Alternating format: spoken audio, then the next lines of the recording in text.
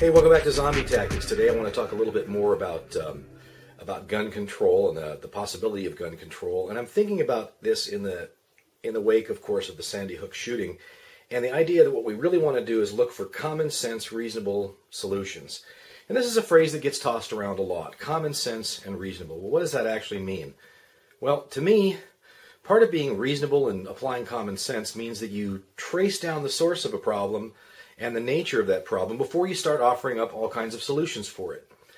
And the reason for that is that if you don't do that, you're likely to do the wrong thing. Now, doing the wrong thing could mean, well, best case scenario, you waste a lot of effort and you don't do anything to address the problem. Worst case scenario means that you actually make it worse. And certainly, it's difficult to imagine anything worse than a Sandy Hook, but we don't want to go in that direction, so we better get it right. Well, it's suggested that AR-15 rifles, or AK pattern rifles, are the source of the problem because they've been used in a high number of these mass shootings. Now, the reasoning seems a little odd to me because AR-15 just happened to be the most popular rifle sold. It's a little bit like saying, well, Honda Civics are in more accidents than Dodge Neons. We wouldn't expect it to be any different than that because there are just more Honda Civics on the road than there are Dodge Neons. That doesn't tell us anything about Hondas being especially dangerous or being the source of the problem. And frankly, we'd know better at that point in time. So let's pretend, though, for sake of argument, that we could magically snap our fingers or wave a magic wand and we could eliminate all the AR-15 rifles and all the AK pattern rifles in the world, including the illegally owned ones or the ones that people would not readily give up. Now, would that eliminate our mass shootings?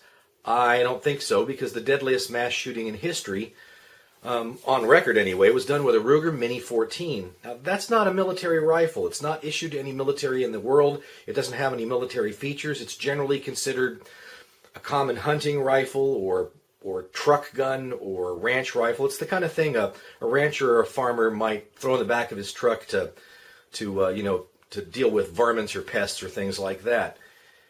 But even so, that meant we ended up having the deadliest shooting in record. There was something like 60 people killed in Norway with that rifle.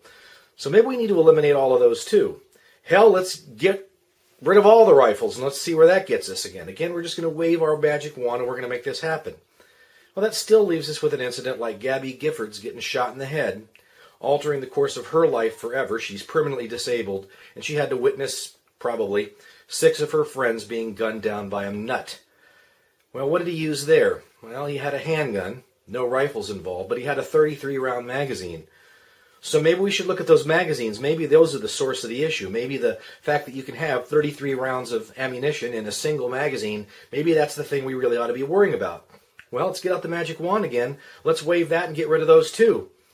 Well, that wouldn't have stopped Cho at Virginia Tech from killing 32 people and wounding 17 others. What did he use? He used a couple of handguns.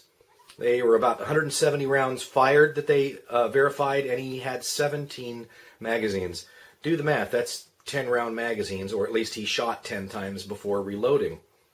And one of those pistols was a very, very common plinking gun, a target gun. It was a .22 caliber, not anything that anybody would think of as powerful and not anything that's issued to any police force or any military. Heck, in my own county, they won't even let you concealed carry that if you have a concealed carry permit, because their attitude is kind of like, come on, 22, you're not even serious. So we can't say that's the source of the problem either. It's not these handguns and it's not these high capacity magazines. That doesn't prevent the problem. So let's just envision Dianne Feinstein's wildest imaginations and dreams and say that we could poof away all those guns with our magic wand, or in her words, Mr. and Mrs. America, turn them all in. And let's pretend that at the same time all the criminals are going to turn them in too. What would that do for us? Well, in the Oklahoma bombing, 168 people were killed, including 19 children under the age of 6. And it injured more than 680 others. And there was property damage and windows blown out for miles around, and something like 80 cars either blew up or caught on fire or something like that. Well, then we have the Happy Land fire, the Happy Land Dance Club fire. And something like 87 people got killed in that incident in 1980. And all that took was 1 gallon of gas and, I don't know, what would you call it, an assault match?